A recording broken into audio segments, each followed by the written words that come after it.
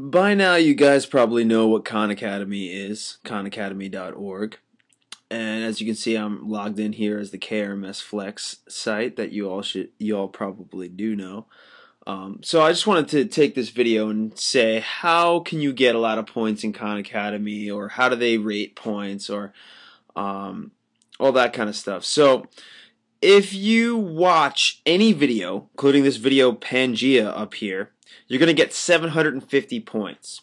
So you get a logging amount of points per second. So, if I watch this video is about 6 minutes long, if I watch half of it, I'm going to get half of 750 or 375 points, okay? So you can watch a whole ton of videos and you'll get some amount of points, but that's not really where you're going to make your money, so to speak. It's not where you're going to get all the points. So right here I have my practice, okay? This is where most of my points are going to be getting made right here. And all these, so how can you say, where am I going to get the most value for what I have? Well, they suggest that you do certain exercises. The green ones are the ones that they suggest you do, right here. You see green. And they suggest you do it, and to give you a little incentive, they give you more points per question. So if you do a green exercise, you're going to get 225 points per question. So let's see how fast I can do these. Let's do a couple of these.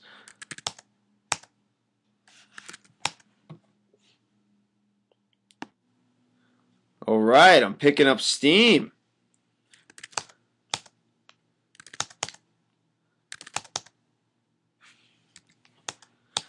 And as you can see on my way there, I get badges the entire time.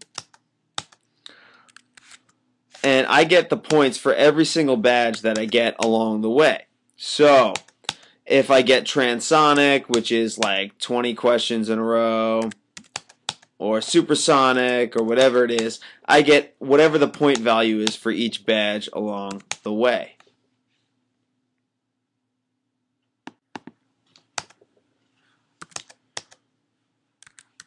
Alright, so I hit sub light speed. That's great. I'm well on my way.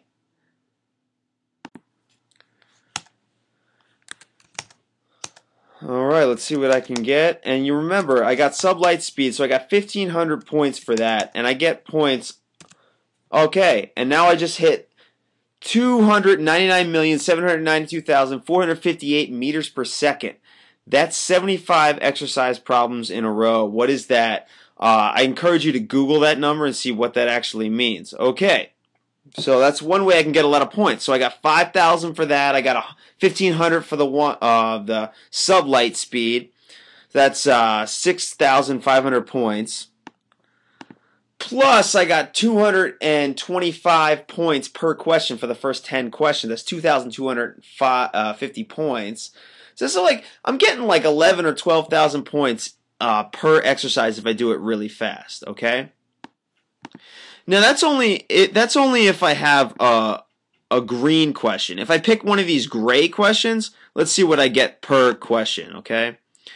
So if this is a question, 100 divided by 10 is 10. All right, I only got 75 points for that question. So if I pick a gray question, I get less points than if I pick a green question. Now you might be asking yourself, what happens if I run, 100 videos overall? So if you just start watching any random video, let's see what happens, okay? So let's pick a video. Let's pick, oh man, today, I don't really care, because I know that videos give me points. So I'm going to pick something organic chemistry, SN2 reactions. I don't care what it is. It doesn't matter to me. And I go over here and say, oh, it looks great. I hit play. I go walk away. I have a little snack. I have a drink. Let's see if we can learn a thing or two. Whatever. I do whatever I want. I don't care. And look at the bottom of the screen here. As this goes up, as I keep watching this, and watching this, this point value will go up. This is true. Although that is true, it might not be beneficial for you to do this. Because why? Because, okay, as you can see, it went up.